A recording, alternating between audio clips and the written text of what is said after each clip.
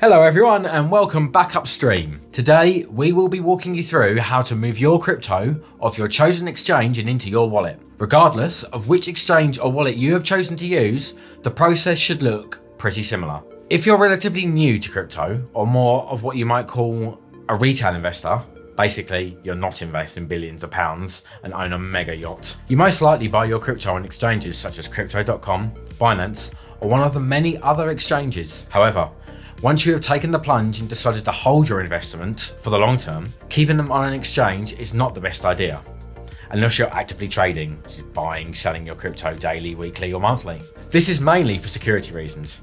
If you want to learn a little more about those reasons, you can watch Luke's Upstream debut here, where he provides a very good example of why your crypto is not 100% secure if you leave it on the exchange. Remember that first time you ever rode a roller coaster? You were terrified and didn't know what to expect, but I bet once you got off, the fear was gone and you wanted to do it again.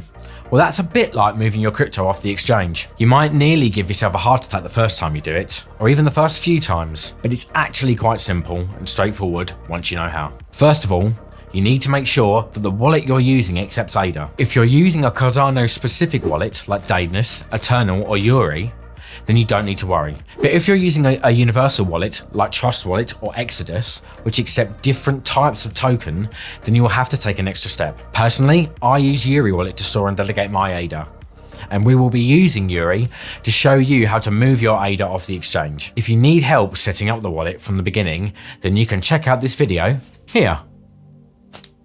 Let's quickly move back to the universal wallets to show you that extra step. I will be using Trust Wallet. It's a very user-friendly wallet and supports hundreds of different tokens, but this step will look very similar no matter which universal wallet you use. To start, on your main wallet page, there will be an option to add a new token. Select this and then search either ADA or Cardano in the search field, and you will see an option to add or enable the token in your wallet. Turn this on and bish bash bosh, your wallet is now able to receive and store ADA. But I would ultimately recommend using a Cardano-specific wallet. These wallets are designed and built with the purpose of helping the Cardano network operate by giving you the ability to stake your ADA with an SPO, stake pool operator, such as Upstream. This is what makes a proof-of-stake network run and earns you passive returns on your ADA. 5% APY, I might add. See our video on proof of work versus proof of stake blockchains for a more in-depth breakdown of how this works. You could find it up here.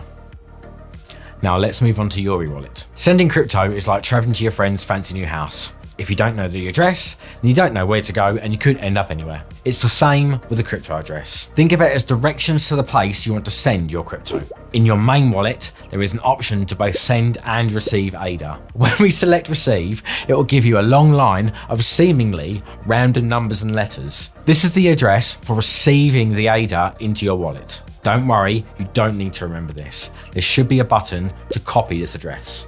Now, log into the exchange where your ADA is held. You need to head to the page where all your assets are held. It could be called portfolio, assets, or wallet. Select ADA or Cardano in your wallet and you will see a number of options. One of these options will be send or /withdraw or something like that. All you need to do is paste the address you previously copied from your ADA wallet. You will need to check that the network says Cardano, and there will be a small fee for transferring the ADA from one place to another, normally no more than one ADA. Now, it's incredibly important that you verify the address before sending.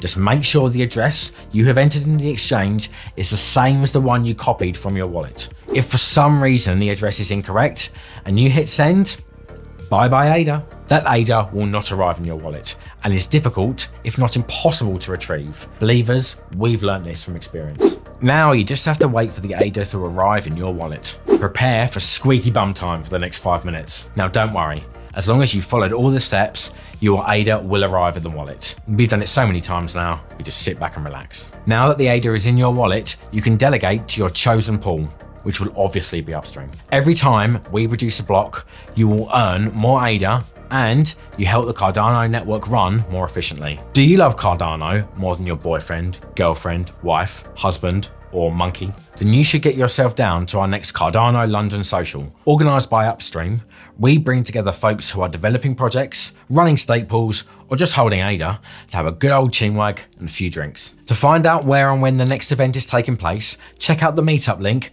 in the description. And that's it, folks. Remember to hit that subscribe button and follow us on Twitter at Upstream_ADA to stay up to date on everything Upstream and so that you can find out when the next Cardano London social will be. Stay tuned for that. Ta-ta for now.